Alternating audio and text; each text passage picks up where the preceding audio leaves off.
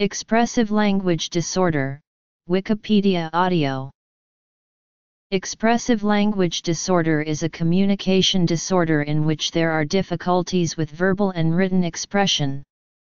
It is a specific language impairment characterized by an ability to use expressive spoken language that is markedly below the appropriate level for the mental age, but with a language comprehension that is within normal limits. There can be problems with vocabulary, producing complex sentences, and remembering words, and there may or may not be abnormalities in articulation. As well as present speech production, very often, someone will have difficulty remembering things. This memory problem is only disturbing for speech. Nonverbal or non-linguistically based memory will be unimpaired. An example of a child with expressive language disorder can be seen here.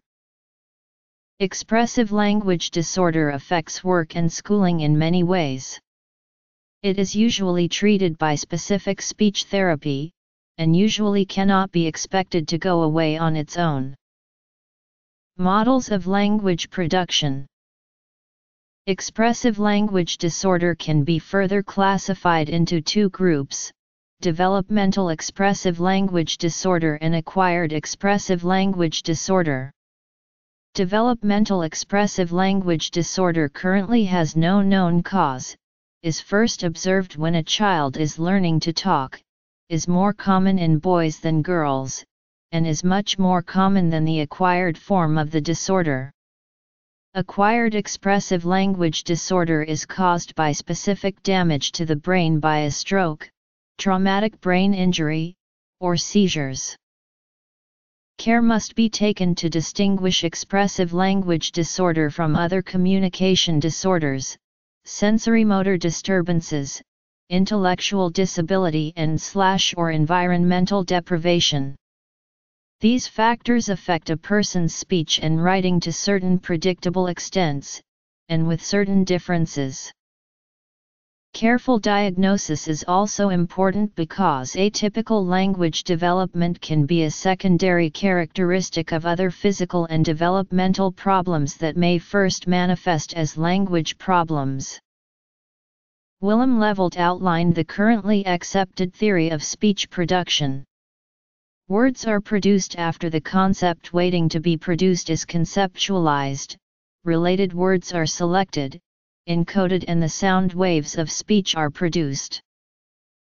There is also a lot of debate about whether specific language impairments, such as expressive language disorder, are caused by deficits in grammar or by a deficit in processing language information. However, an alternative hypothesis to the cause of SLES has been posited, called the procedural deficit hypothesis. The procedural deficit hypothesis opines that we can explain language impairments due to abnormal development of brain structures that are involved in procedural memory, are memories that remember how to perform different cognitive and motor tasks. The procedural memory system is associated with basal ganglia circuits in the frontal lobe, and further investigation of this particular hypothesis could aid in the development of a clinical neurological picture of what the underlying causes of SLE are. Some of the earliest neuroscientific discoveries were related to the discovery that damage to certain areas of the brain related to impairments in language, such as the discovery of Wernicke's area and Broca's area. Lesions in these parts of the brain impair language comprehension and language production, respectively. Paul Broca was the first to note that the left hemisphere of the brain appeared to be localized for language function, particularly for right-handed patients. Modern neuroscientific research has verified this, though language may be lateralized to the right hemisphere in some right-handed individuals.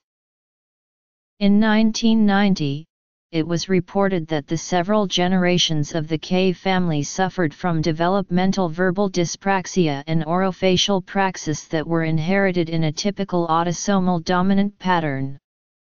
Further analysis traced this inheritance pattern back to mutations in the FOXP2 genes.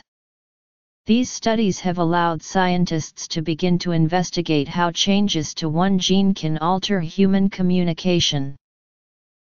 FOXP2 is the first gene that has been identified that is specifically linked to speech and language production.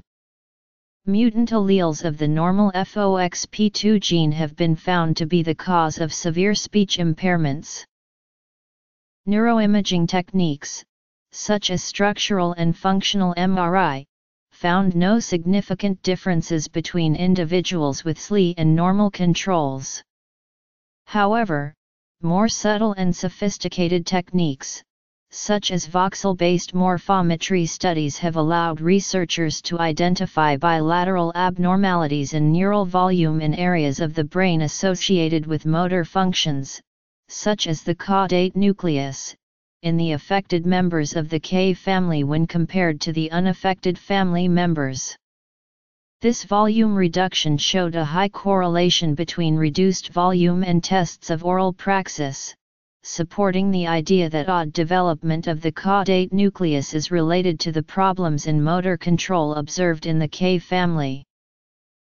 Association with language networks.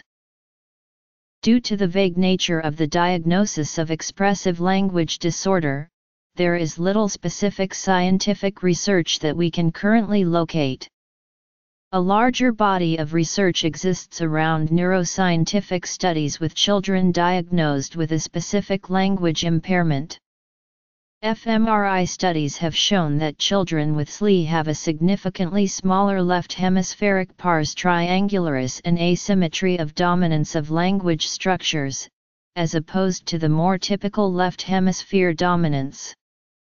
Scientists are beginning to elucidate differences in activation patterns in children with SLEs using neuroimaging techniques to capture brain activity while performing different cognitive tasks.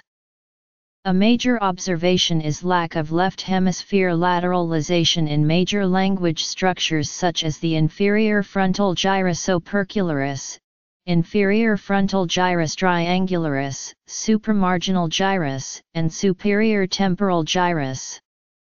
The same study reported hypoactivation and hyperactivation of other brain regions, the supramarginal junction and anterior insula, respectively. Other in-depth imaging studies report finding previously undiagnosed lesions in the brains of children with well-characterized developmental language development. Together, these findings strongly suggest that language impairments are the result of an underlying neurological defect in an area of the brain related to language. Studies looking at long-term outcomes for individuals with specific language impairments such as expressive language disorder track these individuals from childhood to adulthood. As Whitehouse and his colleagues suggest, when childhood language problems persist into adulthood, they can have far-reaching consequences in terms of academic, social, and vocational outcomes. These researchers found that children diagnosed with SLE would have persistent problems with language and are more likely to pursue vocational training rather than university, thereby avoiding professions requiring high levels of literacy. A lower socioeconomic status was also noted by adults who were diagnosed with SLE as a child. Whitehouse also reported that these adults had more difficulties in establishing friendships, most likely due to a decreased ability to express themselves socially. Specific language impairments are often secondary characteristics of other disorders such as autism spectrum disorder and attention deficit hyperactivity disorder. In these cases, issues with speech and language are often not treated specifically, but rather attention is given to the primary complaint. Due to the high correlation of SLE with other disorders, it is difficult to tell the difference between pure SLE or language impairments due to the presence of another disorder. The focus and attention on the need for effective literacy instruction in the current educational climate is large. It is widely recognized that literacy needs to be taught across all curricula, and verbal fluency correlates positively academic achievement. Literacy strategies are now being taught in an inclusive manner, rather than the traditional pull-out system. It is assumed that successful teaching strategies for high-needs students are good for all students. Basic principles for interventions for students with a specific language impairment follow: the necessity to set specific goals, to manipulate the classroom environment and curricula so that there are many opportunities to use grammar effectively, the importance of consistently modeling high-quality speech, the use of a wide variety of text and literature, and to value comprehension as the most important goal for students to achieve. There is no current cure-all intervention for students with SLEs, however, this is an ever-expanding field of research. Students diagnosed with an expressive language disability usually qualify for extra educational supports and assistance in school. An expressive language disability or delay in kindergarten-age children is classified as a communication disability/delay under a Code 30.